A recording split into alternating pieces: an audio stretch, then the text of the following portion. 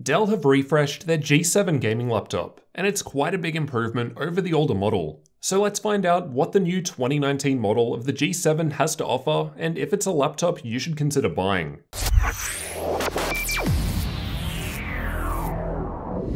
Starting with the specs, my unit has an Intel i7-8750H CPU, Nvidia RTX 2060 graphics, 16GB of memory running in single channel. However, for testing I upgraded to 16GB in dual channel, a 512GB M.2 NVMe SSD, and a 15.6-inch 60Hz IPS screen. For network connectivity, it's got Gigabit Ethernet, 802.11 AC Wi-Fi, and Bluetooth 5. There are a few different configurations available though, such as newer 9th gen CPUs, 16 series graphics, 144Hz screen, or different battery sizes. You can find examples and updated prices linked in the description. The metal lid has a smooth matte black finish with a blue Dell logo in the center. It's the same inside, all black and metal. All edges and corners were rounded and smooth, and overall build quality was quite good. The starting weight of the laptop is listed at 2.5 kilos or 5.5 pounds on the Dell website. However, this will vary based on hardware customizations. My unit came in right around this, and rose to 3.2 kilos with the 180-watt power brick and cables for charging included. The dimensions of the laptop are 36.4 centimeters in width, 27.3 centimeters in depth, and just under 2 centimeters in height, so on the smaller side for a 15-inch laptop. It's noticeably trimmed down and less chunky looking compared to Dell's 2018 model of the G7, and this results in thinner screen bezels. The 15.6-inch 1080p 60Hz screen has a matte finish. No G-Sync available here, but the G7 is also available with a 144Hz option. I've measured the current color gamut using the Spider 5 Pro, and my results returned 97% of sRGB, 68% of NTSC, and 73% of Adobe RGB. At 100% brightness in the center, I measured 298 nits with a 930:1 contrast ratio, so decent results for a gaming laptop, and noticeably better than the G5 I recently tested. Backlight bleed seemed okay too. The bottom section towards the right was only just barely noticeable to me in this worst case scenario. However, this will vary between laptops and panels. Remember that these are the results from the 60Hz panel. Expect different results with the 144Hz option. There was a little screen flex, though as a metal lid it felt fairly sturdy. The flex present is probably a result of the center hinge, which gives less stability to the far corners compared to corner hinges. I could just open it up with one finger with a little effort. There was more weight towards the back despite the large 90Wh battery down the front, though it felt stable on my lap. Despite the thinner bezel, Dell have still included the 720p camera above the screen.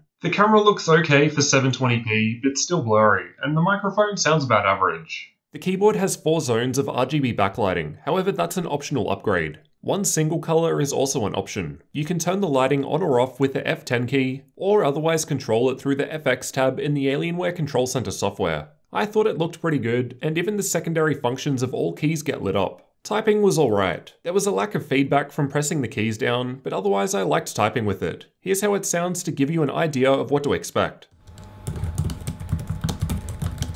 The only thing I didn't like was the small arrow keys that Dell seemed to be known for using, which were annoying to use in some games. The power button up the back in the center is where the optional fingerprint reader will be. It seems to be a $22 upgrade. I found it to work quickly and would recommend it if you want a quick unlock without needing a password. There was minimal keyboard flex while pushing down hard. Overall, it was fairly solid, and about the same in the wrist rest areas, not much flex. The touchpad has precision drivers and worked well. It clicks down anywhere while also having separate left and right click areas toward the bottom. Fingerprints and dust show up easily on the matte black interior and lid. However, as they are both smooth surfaces, they were easy to wipe off. They're even easier to spot up the back, which is either a glossy plastic or glass. And you'll get fingerprints here by using the power button or fingerprint scanner. On the left, there's an air exhaust vent up the back, USB 3.1 Gen 2 Type-C port, which is wired for both DisplayPort 1.2 and Thunderbolt 3, although Dell only note the 2060 and up configurations have Thunderbolt support, followed by a USB 3.1 Gen 1 Type-A port and 3.5mm audio combo jack. On the right, there's a full-size SD card reader, USB 3.1 Type-A port, and air exhaust vent towards the back.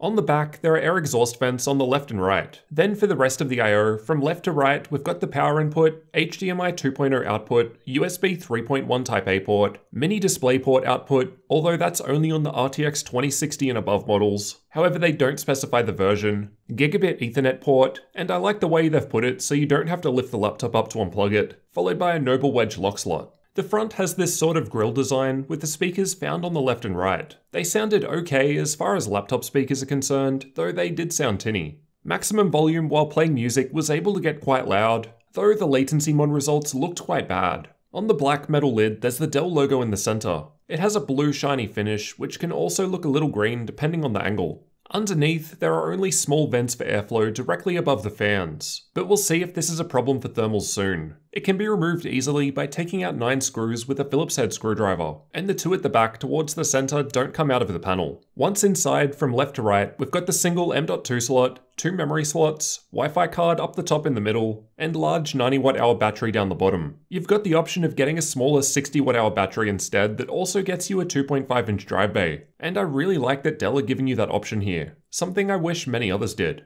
Powering the laptop is that 90 watt-hour battery. I tested it with the screen brightness at 50%, background apps disabled, and all keyboard lighting off. While just watching YouTube videos, it lasted for 7 hours and 8 minutes. The best result for a gaming laptop with these specs out of all machines I've tested. It was using the Intel integrated graphics thanks to Nvidia Optimus. While playing The Witcher 3 with medium settings and Nvidia's battery boost set to 30 FPS, the battery lasted for 2 hours and 21 minutes. However, before you get too excited, after an hour and 46 minutes, it had 19% remaining and the frame rate dipped down to 13 FPS and wasn't really playable anymore. I suspect this would be less problematic playing less demanding games. But even so, this is one of the best results for this test I've had out of all laptops, again thanks to that large battery. Expect lower results with the 60 watt-hour variant. I'll also note that I never saw the battery drain during any of my testing with the provided 180 watt power brick. Let's move on to the thermal testing. Again, the bottom of the laptop doesn't appear to have many vents for airflow, and on the inside we've got 2 fans and heat pipes shared between the processor and graphics, so a change of temperature in one component will affect the other. The Dell Power Manager software allows you to change between a few different modes, however I didn't really find them to do too much, as we'll see soon. I'll also note that while you can install the Alienware Control Center software, this did not give me any fan control. The best you can get is changing between the Power Manager profiles. Thermal testing was completed in an ambient room temperature of 21 degrees Celsius, so expect different results in different environments. I've tested idle down the bottom with the quiet profile, and temperatures seemed about average while also being quiet. More on fan noise later though. The rest of the results are from combined CPU and GPU workloads, and are meant to represent worst case scenarios. The gaming results towards the upper half of the graph were tested by playing Watch Dogs 2, as I find it to use a good combination of processor and graphics. The stress test results shown on the lower half of the graph are from running the Ada64 CPU stress test and Heaven GPU benchmark at the same time to fully load the system. Let's start with the stress test results. We can see that the Ultra profile ran a bit warmer under the same workload when compared to the default optimized profile, and we'll look at clock speed differences in the next graph. The Ultra profile was providing slightly better performance though, so I've used it for the majority of the testing. If we apply a minus 0.15 volt undervolt to the CPU, the temperatures don't change. But when I add my Thermaltake Massive 20 cooling pad, we can lower the GPU by 6 degrees Celsius, and the CPU by 4. The gaming results weren't too different. The GPU was slightly warmer in this game compared to the stress tests, while the CPU undervolt managed to barely lower the CPU temperature. With the cooling pad applied, there were some nice improvements, lowering by 7 degrees on the GPU and 6 on the CPU. These are the average clock speeds for the same tests just shown. With the stress tests, we're getting a small boost to CPU performance with the Ultra profile enabled, which is why it was a little warmer than the default optimized profile in the last graph. Under this workload, I found the power limits of the CPU would dynamically change. However, on average, over a 30-minute period, the optimized profile averaged a 30 watt TDP, while the Ultra profile averaged 35 watts. When we undervolt the CPU, the clock speed rises by more than 400 MHz on all 6 cores, and then a little extra was gained with the cooling pad in use. I'm not certain why there was improvement to CPU clock speed with the cooling pad. I wasn't seeing thermal throttling, just power limit throttling. However, the software was clearly dynamically changing the CPU TDP as time went on. Perhaps with a cooler temperature, it's smart enough to raise the TDP limit and improve performance, which would explain the higher average TDP reported by hardware info for this test. Back to the clock speeds. The gaming performance out of the box was around 3.4 GHz on all 6 cores in Watch Dogs 2, while the undervolt improved this by around 400 MHz on all cores, with no change seen here using the cooling pad, though as we saw earlier, temperatures were improved by a fair amount. So to summarize, the CPU hits power limits under combined CPU and GPU load, preventing thermals from getting out of control. The best improvement we could make was by undervolting the CPU, which improved performance, while additional cooling did seem to help in some cases. These are the clock speeds I got while just running CPU-only stress tests without any GPU load. The full 3.9 GHz all-core turbo boost speed of the i7 was possible, so no change from undervolting. When we look at the temperatures for the same test though, we can see a large improvement of 14 degrees Celsius. And this was due to a lower TDP, as less power is needed while undervolted, which equals less heat.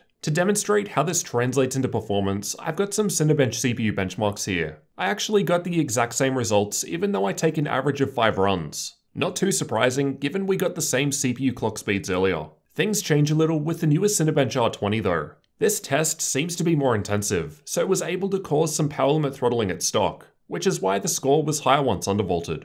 As for the external temperatures, where you'll actually be putting your hands, at idle with the quiet profile on, it was only just getting to the low 30s, about average. While gaming, the rest area remains cool, while the center is getting to the mid 40s, warm but not hot. The results were similar with the stress tests running, with the back getting into the 50s and feeling hot to the touch. Granted, you won't need to touch back there except for the power button, though that is where the optional fingerprint scanner is. While gaming on battery power, the rest area heats up a bit, as the discharging battery is directly underneath. However, the rest remains cool compared to the previous tests. As for the fan noise produced by the laptop, I'll let you have a listen to some of these tests.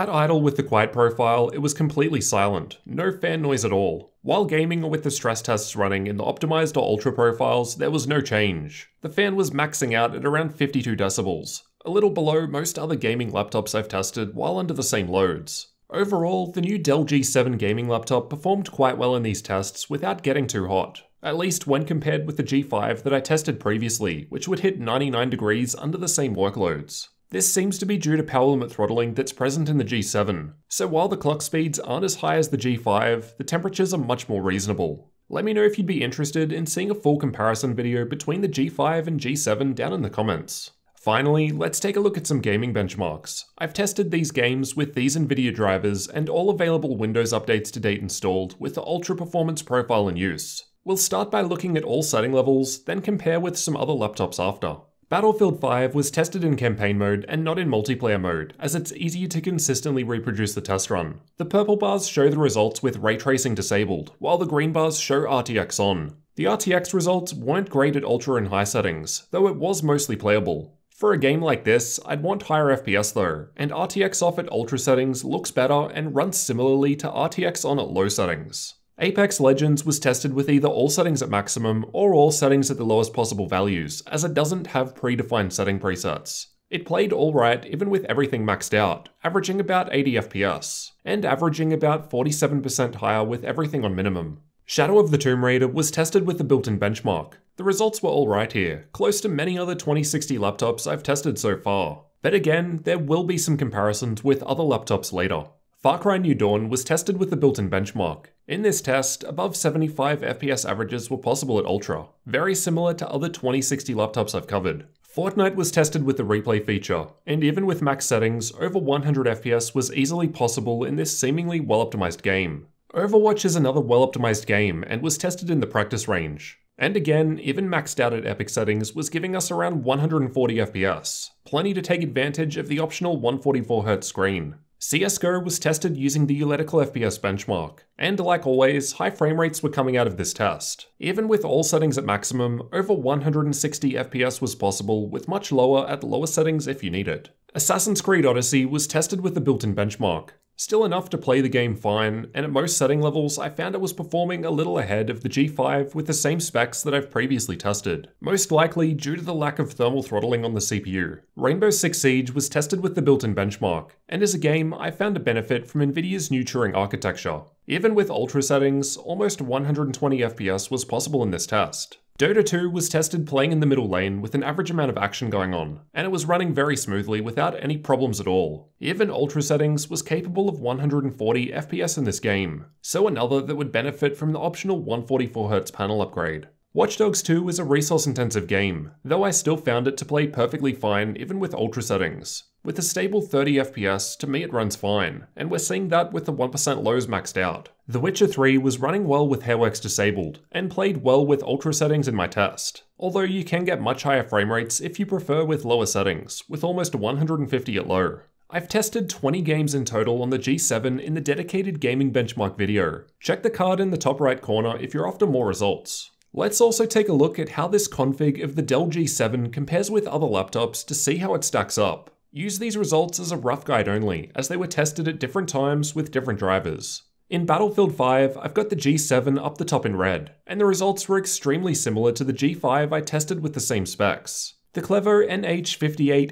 EDQ that I've recently tested was further ahead, due to excellent CPU performance I found in that machine, while the Asus Scar 2 also saw higher average FPS and a bit higher 1% low. Here are the results from Far Cry 5 with ultra settings in the built-in benchmark. The results are similar to other 2060 laptops I've tested, though it does seem to be slightly below the others, and also behind the Dell G5 with same specs, but realistically still quite close. These are the results from Shadow of the Tomb Raider with the built-in benchmark at highest settings. And in this one, the G7 scored the same as the G5, and again similar to most of the other 2060 laptops I've tested.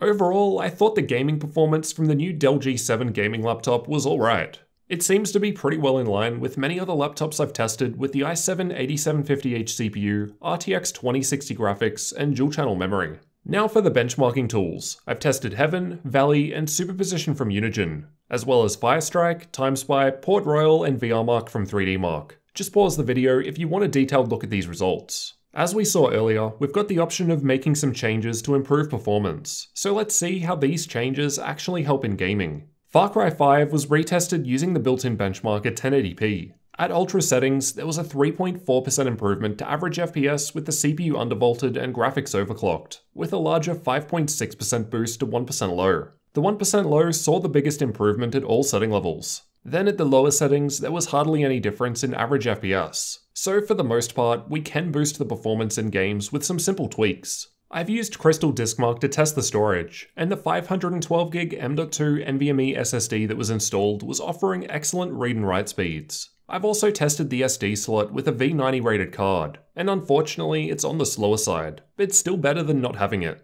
For updated pricing, check the links in the description, as prices will change over time. At the time of recording, in the US, the Dell website has already put up the 9th gen models, so I'm not even sure you can buy my specific config anymore. Anyway, the base model is around $900 US, while the RTX 2060 model, although with newer 9750H CPU, is around $1,500 US. I'll also note that I'm glad most of these seem to be listed with dual channel memory. The 8th gen ones were primarily single channel, which results in worse performance in games. Here in Australia, the 8th gen models are still available, and you can see they're sold with single channel memory for some reason. Anyway, for the 2060 model with 16GB of memory, we're looking at about 2,250 Australian dollars at the moment. As the 9th gen models have just launched, it might be worth keeping an eye out for sales if you're still interested in the 8th gen. From what I've seen so far, there's not too much practical difference. So what did you think about the new refreshed Dell G7 gaming laptop? Last year the G5 and G7 were quite similar,